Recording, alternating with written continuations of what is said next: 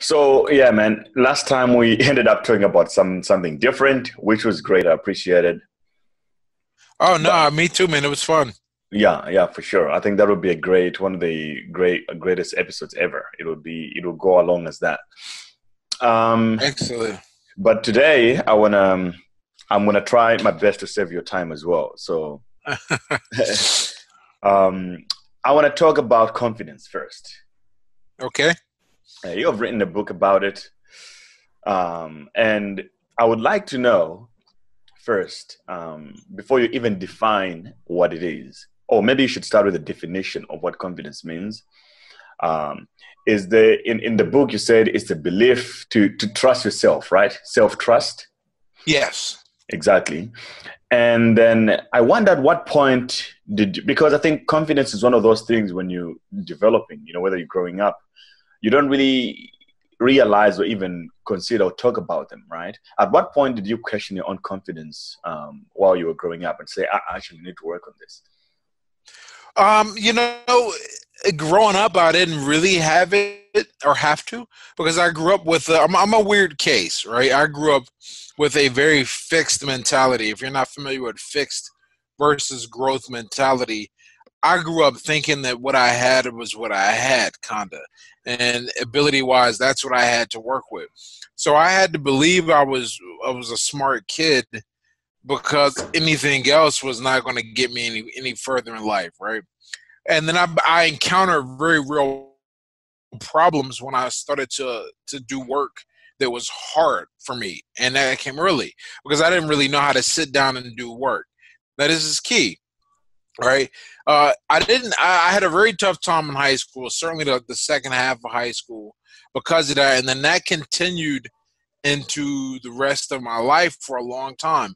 And I didn't switch to a growth based mindset, a mindset where I could feel myself working through different, more difficult things to become more confident until I started boxing. And boxing helped me so much because I watched myself go from this awkward guy who was starting the sport late, who had like no natural ability whatsoever, to go on and to get a national title as an amateur and get sponsored and have a pretty good professional career, all of these things. And so I'm watching my body go from like nothing to something, lethal and skilled and agile. And I said, wow, I built that. Like, it wasn't just bestowed upon me. It wasn't a gift by any means. I worked hard for it and brought it together. And so I took that mindset and I used it also when I went back to school for physics because because math was that first thing I encountered that was super difficult. Where I was like, all right, I'm gonna give it up. No, nothing for me, right?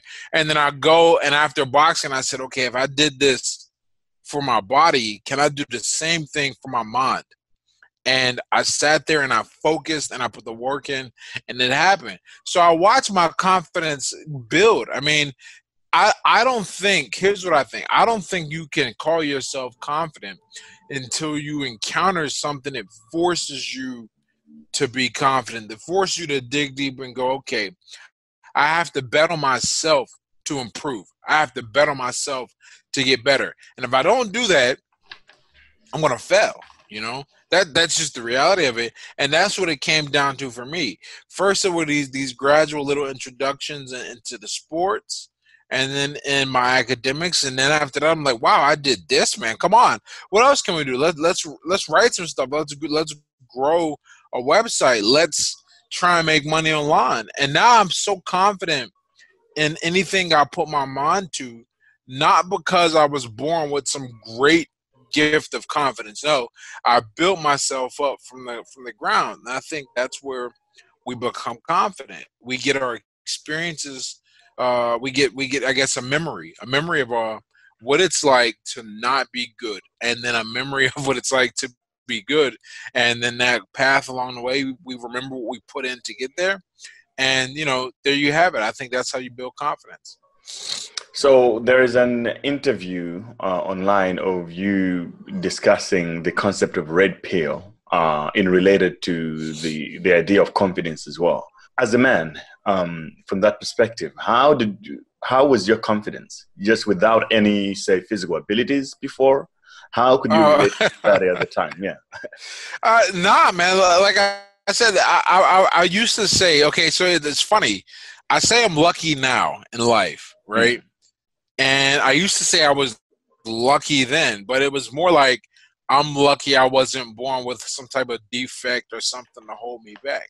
mm, I didn't have what I had was pretty much what I thought was given to me, and that was it. And I wasn't really. You want to talk about pushing yourself outside of your comfort zone to get better. I felt like I was naturally extroverted, but to put myself up against something hard and see how that was going to work out for me, I didn't feel like I did any of that. So I think as a man, in fact, I think one of the defining characteristics of being a man is to do that kind of thing habitually.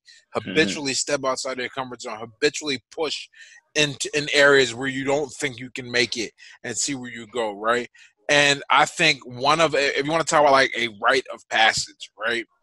I think my rite of passage into adulthood didn't happen until I was 27 when I stopped drinking and simultaneously joined the military. Well, not simultaneously, close enough, because that was the first time that I went and enrolled in school. All that I did a bunch of things where it was like, yo, if you don't get this right, there's going to be a real dire consequence. And I had to go, okay.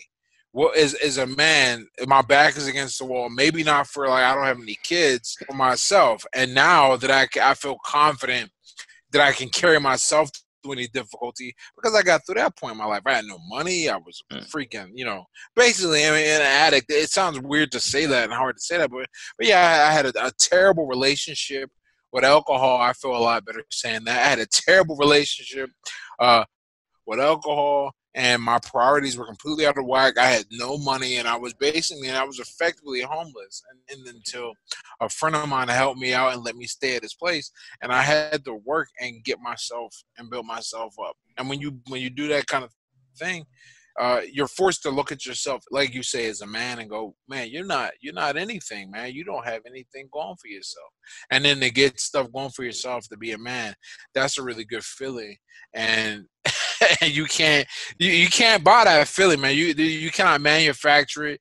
That kind of confidence that I think is essential to manhood. That it comes from just pushing So against something hard. there's this thing on the internet going on.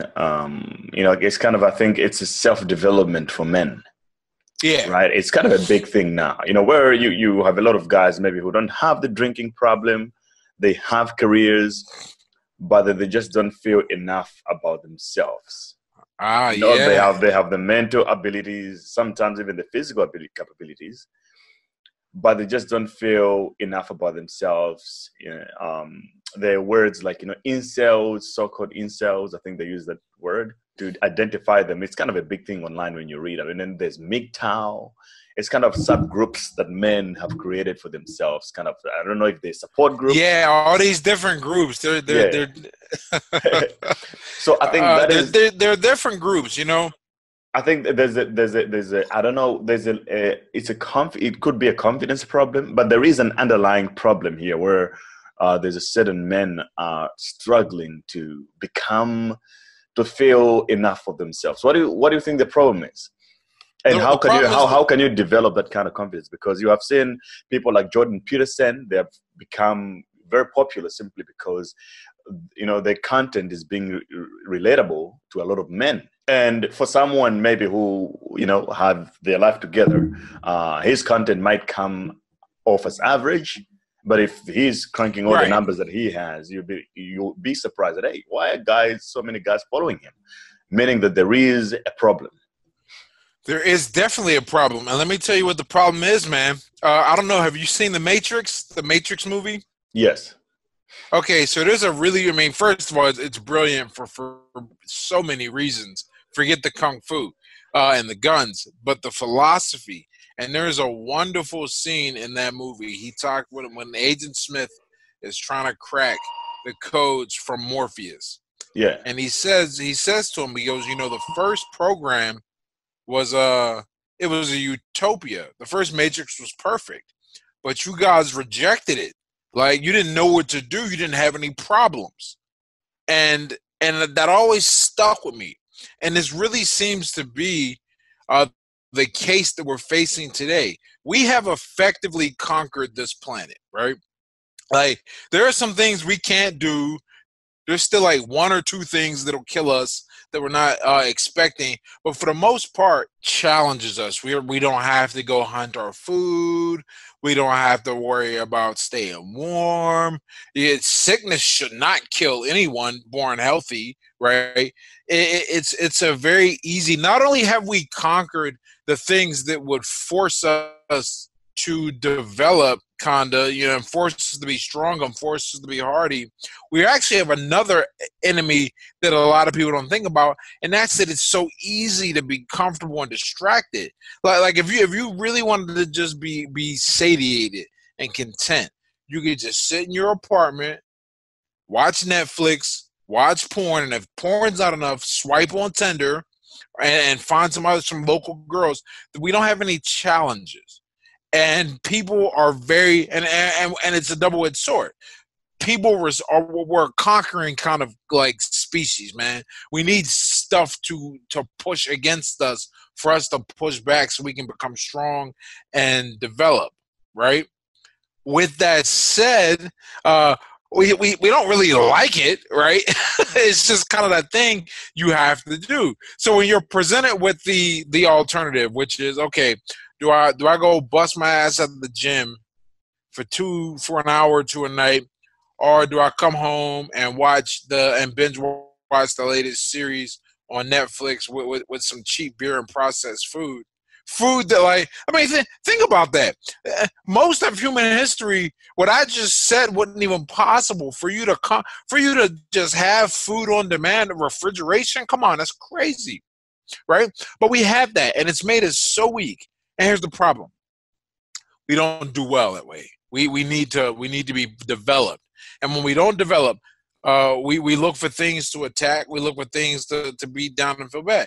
There's a book I'm reading. Well, I just finished it, called The Epidemic of Absence, and it's about food allergies.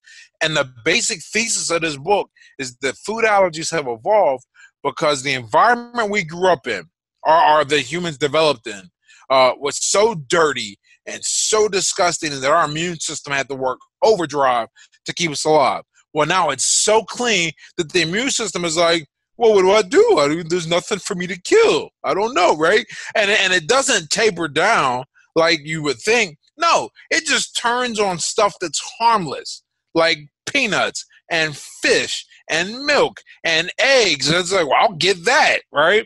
And and when I read that, I was like, wow, it's exactly what's happening today. And that's why so many of these guys can't figure it out. I mean, think about, have you ever seen some of these guys? Yeah, I actually did a speech on this. You talk about the red pill thing. I actually did a speech on this summer about how the red pill can save your life. And as part of my speech, I'm researching all of these guys, the Alec Manassians, the George Sardinis, I'm trying to think of it. The names they all come to me. There's so many. Jordan Peterson. Not Jordan Peterson. Thank goodness, not Jordan Peterson. But there are these guys that have committed these crimes. Yeah. Oh, right. These mass killings. Yeah, the shooters. And you look at these guys, and my first thought when I seen every single one of these guys that identified with the whole incel thing and say that's why they did it, and I'm like, you guys aren't bad-looking guys. I'm not saying you got model looks, but your looks are not preventing you from having success with women, right? But and you meet some of these guys, you see some of these guys' channels, and you look at them and go, they think they're ugly. And I'm like, dude, I know way uglier guys doing all right than you. And that's because we wanted to be so easy that if some girl isn't fawning all over us, if we have a few bad strikeouts on Tinder, we think it's the end of the world. Well, some guys do, not all, but a lot of guys do, because we don't have the ritual. Like when I was a kid, for example, I'm 34. When I was a kid, we had to. What do we have? Not a kid, but I guess a young adult.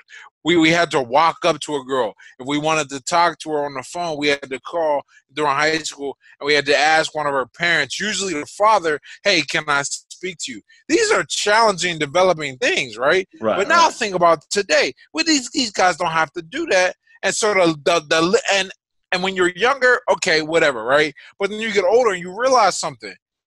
Your spirit, I guess, for lack of a better term, your mental constitution, that's like a muscle, and you haven't used it. So the first time you get some blowback, you're like, whoa, I don't know, it crumples you, it beats you down. And I think that's what a lot of these guys are. Now, there's some guys that have legitimate reasons. Um, I think, anyhow, legitimate reasons for deciding to be like a MGTOW or whatever. They want to not do the dating game because they had some really bad experiences, like divorce or family court.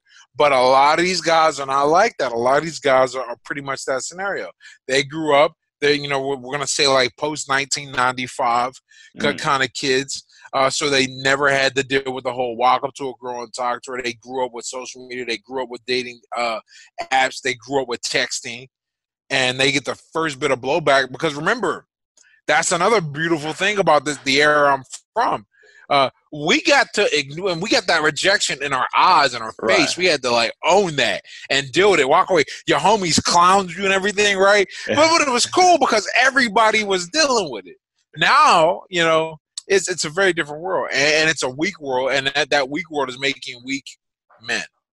And I think that's the issue. As far as how to fix it, which is way more important because you got to offer some hope. How to fix it? We won't naturally fix it. For the first time in history, I think, in human history, our technology is so advanced that we will not naturally reset. We have to consciously make a decision, right? Well, when the horse came out, for example, right? In place of, or even when automobiles, forget that, when automobiles came out in place of the car or in place of the horse, you got a whole generation of guys who had to learn how to deal with the factory, how to make those, whether they were repairing or they were putting them together or they were, working gas stations. We still had parts of society that require physical challenge. You got kids today, right? The idea of blue collar work quite literally disgusts them. And I'm like, do you realize that this blue collar worker is clearing 6 figures a year, and you got 6 figures of debt for a $30,000 a year job? But that's how we think because we want it very easy. So what we're going to have to do is we're going to have to consciously step in to challenge. And that's another thing I took. If you want to, link this back to my idea of confidence and why I've developed it and why I feel very confident whatever I do. No one told me go to the boxing gym. Like no one forced me to do that. Yeah. I walked in there knowing that I was starting late in life and stuck with it. No one said go back to school at all, right? I decided to do that. And they certainly, people tried to talk me out of going for a physics degree. It's a very difficult degree. Right? But these are challenges that I put myself through. And you have to do it because look, no matter how easy the society is, we still, I feel like I'm one of the more mentally healthy individuals, but that comes from the fact that I try to get to the gym some form of the gym, working out, keep myself in shape. Fasting is a great little practice. And why is fasting so popular? Okay, so sure, there's the dietary aspect of it and the idea of you can get cut up and shred up, but there's also a little challenge, and people crave that.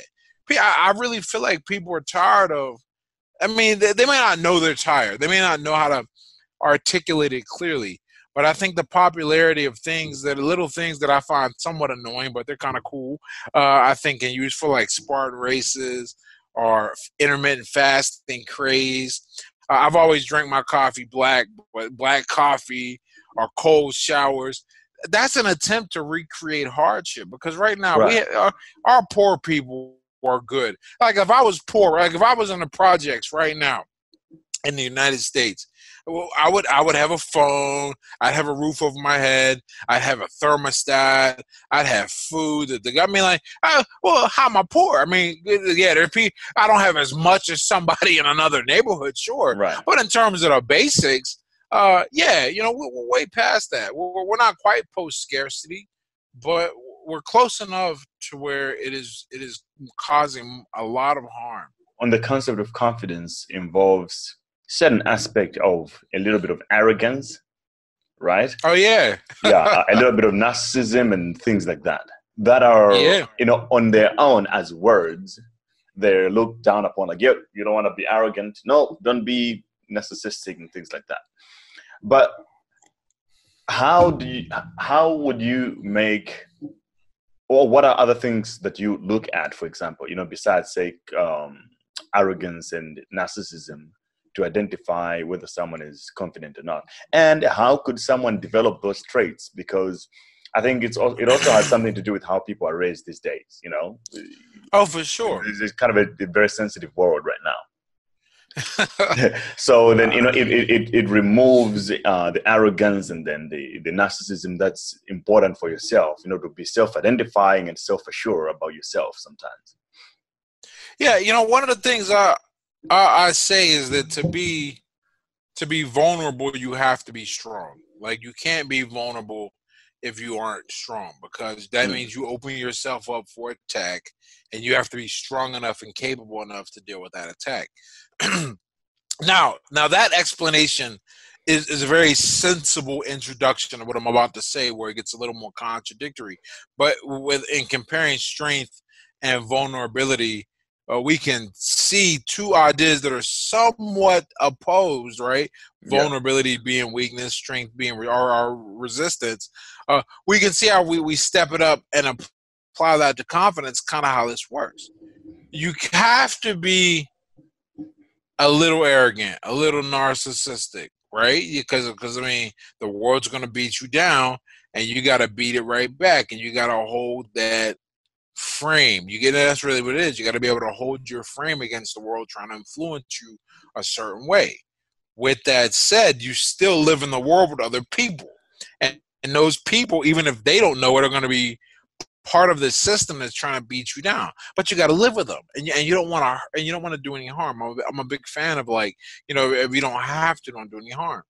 So you have to be humble, and you have to have humility when you deal with people.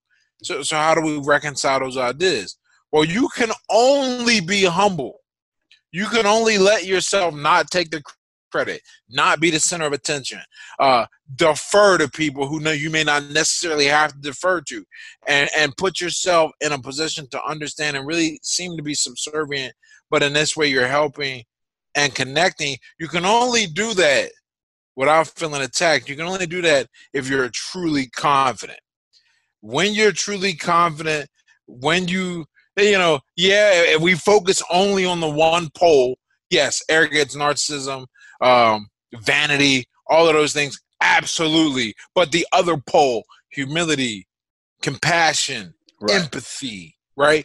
But there are two different ends, and that's what I mean. Confidence is this idea. It's a combination of both. You know what it's like? It's like a bar magnet. Yes. The North and South poles, they're never right. You know what? You can never have a monopole, as I learned. You can't just have a North Pole or a South Pole. No matter how small you cut a magnet, it's going to have a North and a South Pole. Right. And confidence is like that. There is always going to be that part that comes off as this braggart, as this super proud guy with so much hubris. But there's also going to be the guy that comes off as meek, that comes off as humble, unassuming. And are these guys, are they any different? No. It depends on when you catch them. Maybe the problem is when one extreme of those shows up too much. Right. Oh yeah, you could. There's a balancing act too, because sometimes one is appropriate, and sometimes the other is appropriate. I think one of the greatest challenges for someone, especially when it comes to something like developing a confident kind of frame for interacting with the world themselves, one of the biggest challenges is to look and go, okay, these people, there's a mixed group. When it's just one, that's easy. But when there's a mixed group, it's being strong enough to stand out in front of the group, but likable enough for them to follow you. And that is a mix. That is a hard mix, but it only comes with experience. It's like a typical path that I think men go through. We start out being really nice, a lot of us, and we realize that gets us nowhere, and so we dial it up the other way, Right. and we become assholes, and that gets us somewhere, but that shuts a lot of doors too. So we dial it down, but then we got to step it back up, and then eventually we get the groove, and then we find that where we're supposed to be. That's the thing, and I think a sense of confidence, it takes time to develop. It's like you ever meet a pro athlete who's like 20 or 21 or a performer. They're incredibly cocky, or on the other end, when you talk to some musicians, incredibly humble. It's a weird thing. The younger the prodigy is, Yeah, and you meet some of the older ones, they've had enough time and enough experience and enough what do I say? Enough runs against the wall to slow down and get it, or been burned when they've been spent, and so they order to get kind of tempers out. But I think when you're young, you're going to exist on one of the extremes. Rare, and if you somehow happen to be just in the middle, there's probably not enough power to push you to be something great, right? Right. You need to be lean, push so hard you're on one extreme, either very, want me, and everyone's like, dude, we're looking at you, we know it's you, like, take some, be confident, accept the compliment, or the other, and like, it was all me, and I'm the greatest, and it just takes a little time up and down until you get it. Right. It reminds me of Josh Wetkin, the chess. Yes, I'm a big fan, man. Big. I hope I get to meet him one day. It's like his story before. I mean, he was kind of a crazy prodigy, wild and young, and now he went into martial arts and is one of the most calm guys you can ever find. And his book is kind of well thought out, like very. One of my whenever people ask me, "Oh, what are your favorite?" I have 3 books I always talk about. The Art of Learning is one of them. The Art of Learning is I think a must read for anyone who wants to become who wants to become good at their craft, for just from a skill perspective. But I liked what a reviewer said about it one day. They said this is a book about that teaches you how to think about how you think. And I was like, wow, that's really awesome. Yeah, because it is, and you just kind of follow his story and his journey and see how it's the ups and the downs that forge him, and it's really cool. I really love that book. Right. So next phase, we should talk about. I think this is a very good transition, actually. What we're talking about into the next section, which is not caring what other people think. You have written a book about that too. Right? Yes. Yeah. The book is a collection of essays and key areas that I really had to change my thinking around for to I think be successful. I always feel a little awkward.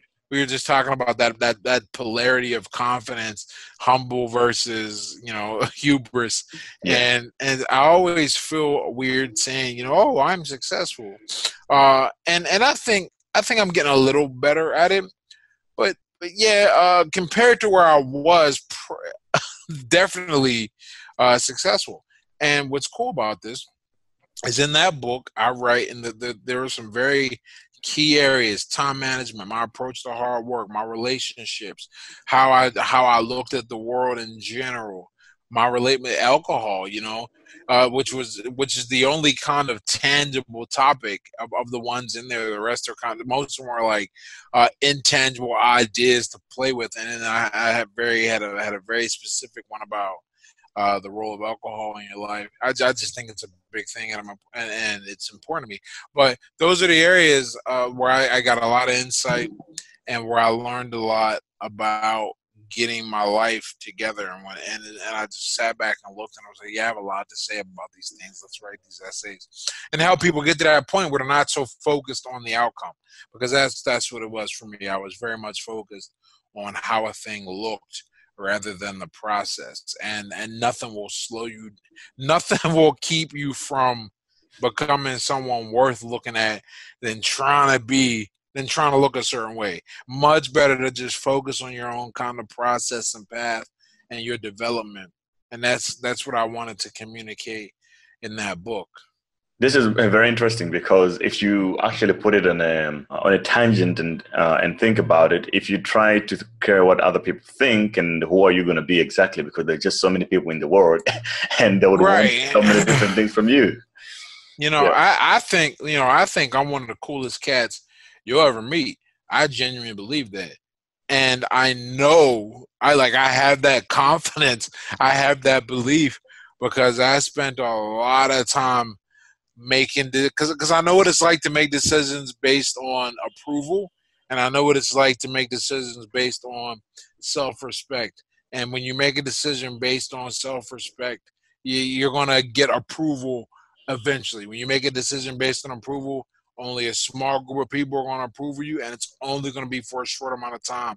It is not lasting. It's like building your house on sand, and all it's going to take is a new trend and a new wind time for you. If I was doing the same stuff at 30 at 34 that I was doing at 27, I'd be even bigger loser, right? So there's so many things that can blow that house on that weak foundation of sand, that foundation being outside approval for your actions. But when you make it there is a very extreme example of this, actually. I could use you as an example. So during your alcohol days, being an alcoholic, maybe drinking, for example, a cider within the alcoholics would have been like a weak move, right? So what are you doing? Dude, it's so, what's funny, I remember I was still drinking when the song came out. Kendrick Lamar. I can't remember what it's called. I know Drink or something like that. Shots, whatever.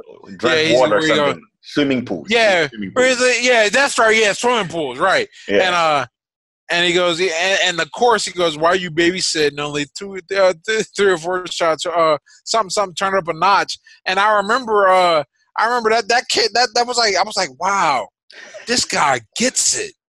That's crazy. Like, either turn it up a notch or go home kind of thing. Because what it turns into is you start trying to gain and respect. This is the most ignorant thing ever, man. Like, looking back, I'm just like, wow, this is ridiculous. You start trying to gain the respect and the admiration of people who are trying to destroy themselves. Like, maybe they don't think of it so epically, but that's what it is. Alcohol in and of itself is already a poison. Granted, it's one that humans can tolerate to a degree, and those who can, kudos to them. But when you drink to the level that a lot of people, certainly in the United States, drink to, and then they're like, oh, you have to keep up, you have to match, because, you people take pride in their drinking skills, or skills, I put that in air quotes, drinking skills, and you're like, oh, I'll drink you under the table, I'll do that. Dude, that is a very real, that sounds extreme to you. That is very real, though. And it's an issue I think a lot of people deal with. When I talk to people who are getting sober, they're like, oh, man, what are my friends going to think? They're going to want me to take a drink. And I'm like, yeah, man, I get it, because we've all been there. I think one of the things that kept me from getting sober way longer than I should have been is I was worried about the approval. And so another example before you go ahead there is that so that was one extreme, whereas you don't want to seem weak, and then there's also another extreme where you don't want to seem too overpowering. Like, like the fear of confronting people, it's like just not being able to speak your mind, because you'll be thinking like, oh, what are they going to think? What are the others going to say if I speak like this? Which I think they're both extremes of confidence, like the balance that you mentioned, like you need to be able to balance the two, because you need those sides too. It's like, being able to say no without worrying about, who is watching or who is thinking, and also being able to speak your mind, even when it hurts, as long as it's the truth. Right. Yeah. And that's one of the, man, I'm telling you, there comes a point, and I wish I had got it when I was younger, but I think getting it at, is age appropriate now. We all have to eventually get to the point where we're comfortable being who we are. Right. Like I'm at the point in my life where let's pretend I go to like a barbecue with some new people, and they offer me a drink, and I'm like, nah, I don't drink. And they're like, oh, well, what are you, pussy? I'd be like, I would look at this guy like, are you for real? Like, who are you? Like, because we're supposed, because that's how my frame is, and I think that's how a lot of us want to be. Where when someone questions our lifestyle, it's like, what is wrong with you? Right. Kind of deal. Especially if I'm not harming. So that's what a lot of times the bark of that pressure is worse than the bite.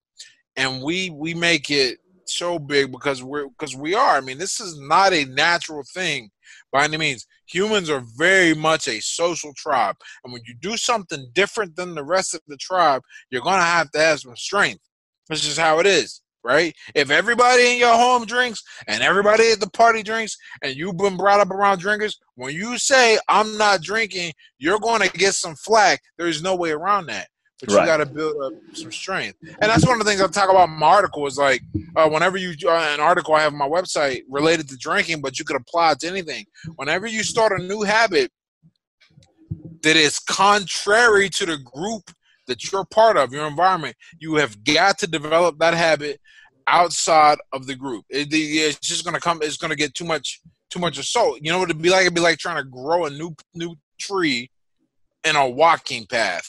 So many people are going to walk that the seedling is never going to have a chance to put the roots down and grow. After a certain point, it'll be fine. People just go around a tree or they'll stub their toe when they kick into it. But before then, it can easily be kicked out. So you have to let it get your habit, get its roots somewhere else before you put it back around the crowd.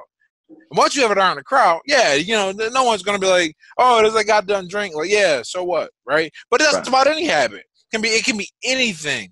And people, and you know what? This principle works for diet too, right? When you spend your time around a bunch of, I don't want to say fat people, but maybe not as healthy as you want to be. And they were like, yo, what are you doing, man? Are you, no bread? Like, nah, man, no bread, right?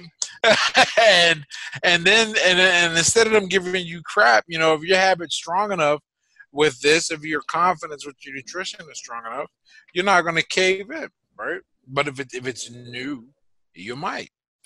Yeah, those kind of concepts are things that that I always question myself, when I see them playing out in society. Like, it could be, especially when I also look at the physical aspect of confidence. Being physically healthy gives you some points, to become a lot more confident, right? But then sometimes you see guys who do extremely well in that space, and then because of that, their defense, that becomes everything to them. Like if someone call him out, say, if you're a well-built guy and some you don't drink, somebody offers you alcohol and then they call you a pussy, the next thing you do, you want to fight, that kind of thing. Right. It's like, that is also like a lack of confidence level. It's the loss of balance, so to speak. It's like one, the physically confident, and then you have the challenge maybe with the mental confidence, so to speak. You can't be unbalanced, man, and that's really big. That's really big to me in general.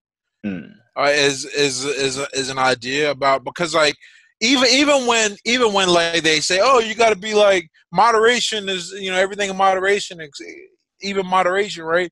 Well, yeah. Well, even no matter how far you pull the rubber band, it eventually has to go back the other way. And no matter what, now you can pull it a lot at once, or you can pull it a little. But that balancing act it keeps you sane, it keeps you together, and it really allows you. Because right, like that example you were talking about with the fight. I mean, what a ridiculous response that would be, to be like, no, bro, let's fight about it, right? And I'm like, okay, but at the same time, it would also be just as ridiculous for you to be like, oh, okay, I know I haven't been drinking, but I'll drink because you offer me a drink, right? Right. So, so it's like those are extremes, and you have to be balanced in the middle. And a lot of people, I say this a lot, that there's a big challenge to be. You have to be firm, but not an asshole, and you have to be polite, but not a doormat. And it really comes down to this overall strength and confidence.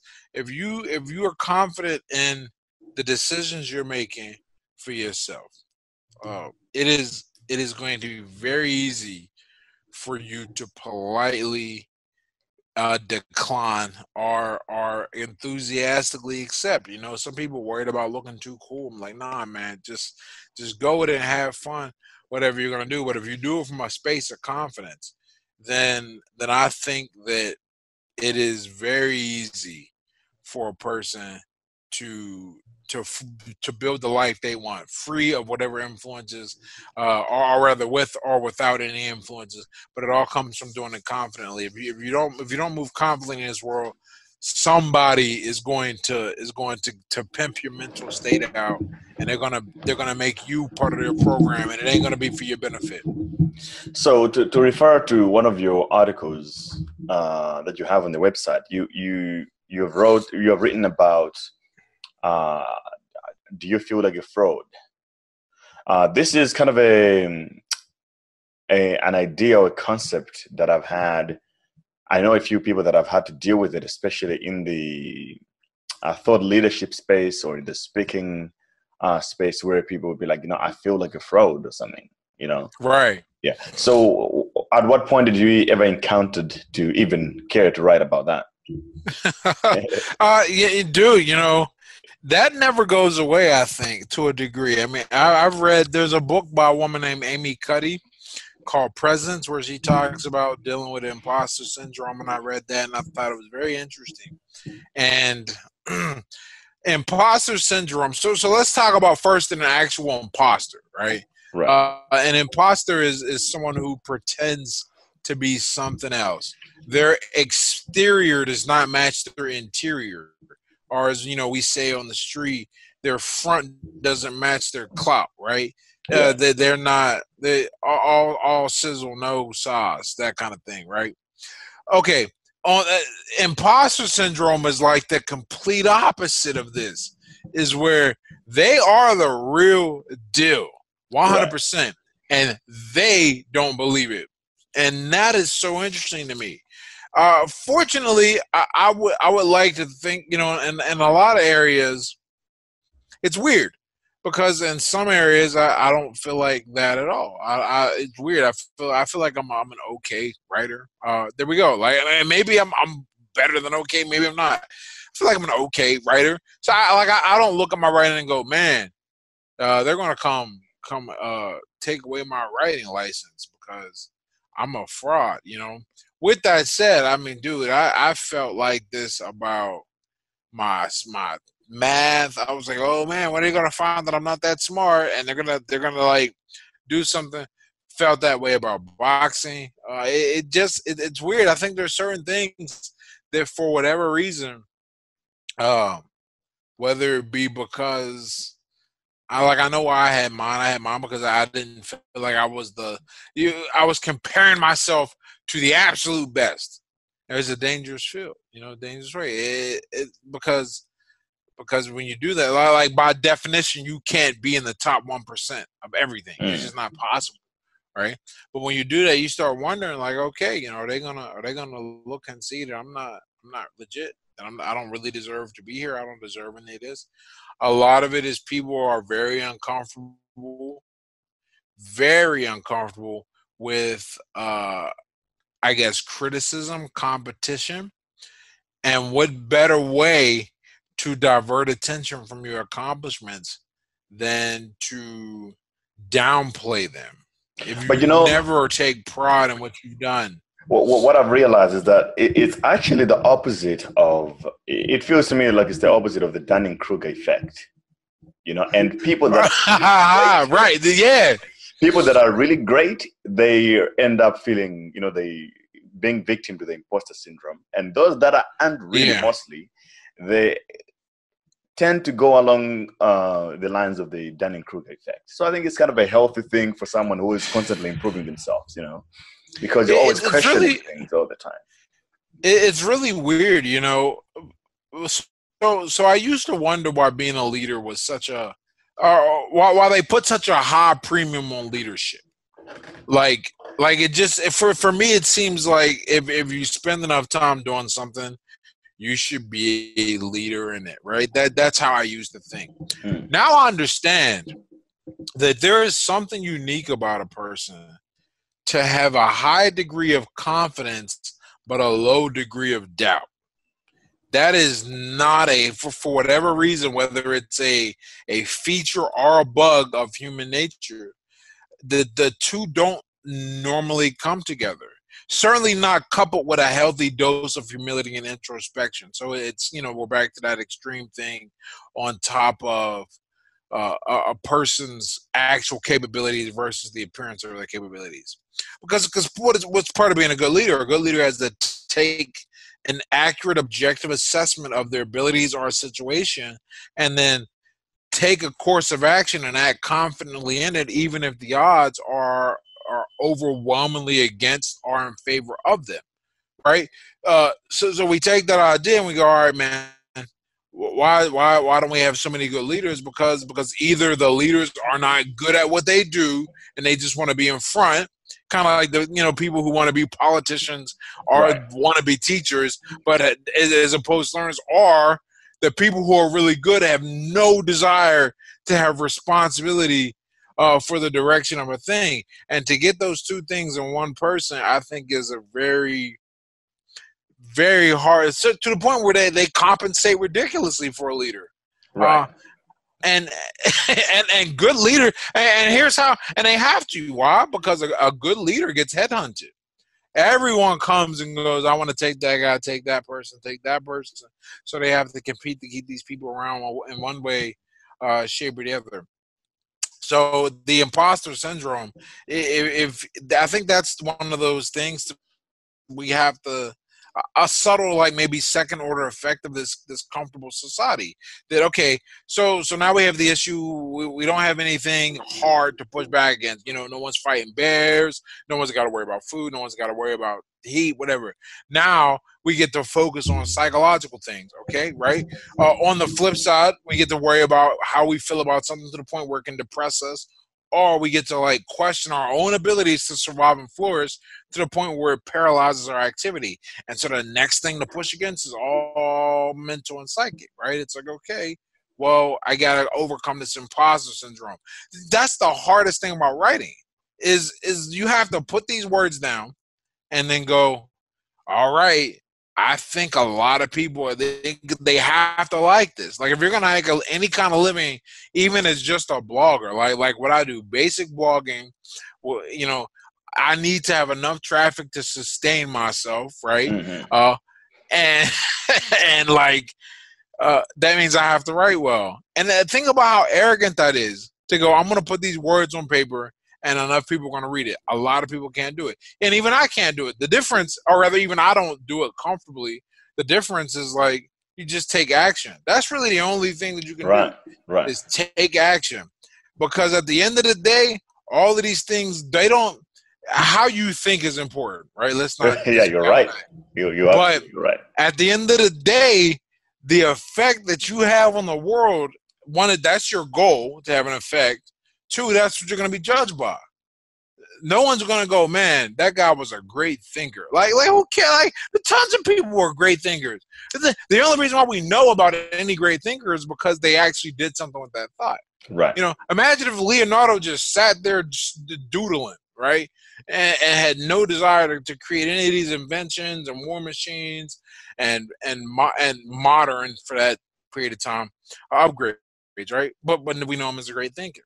Maybe there were tons of people who thought just like him. So that's that's the only way to move past it, I think, for imposter syndrome. is to just take action. And that's certainly what I've done every time. And I think boxing kind of trains you and helps you with that, because everyone's like no one is not terrified when they get in the ring. I don't care what anyone says, certainly not in the heavyweight division with like 200 plus pound guys slinging hard leather designed to hurt you and been trained to do it. Everyone's terrified of that, but you take action. Action is the way through imposter syndrome. Action is the way through low confidence. That is the remedy for all, I think, issues of your mental condition. Yeah, man, that was great. It's I mean, I've dealt with that myself when I started the podcast, pretty much in everything that I started in the last few years. And I think one of the greatest things to overcome it is just success. You know, the more things you do, you become more successful, and you just stop caring. You know, over time, you're like, okay, really, who cares? Because also you look back and like, okay, someone who would say, if you're a writer and you have written 4 or 5 books, and then somebody is criticizing a book online, yeah, you'll be like, okay, so this guy who is criticizing my book, he doesn't have any himself. Right, that's one thing. Yeah. I remember Grant Cardone. I don't know if you know the guy. Is kind of one of my favorite people. You know, I like that guy a lot. So he said he wrote his first book in 3 hours. You know, based on the experience and knowledge that he had in the sales business, and he put it out. He had a publisher. I think it was Random Audio or Penguin Books.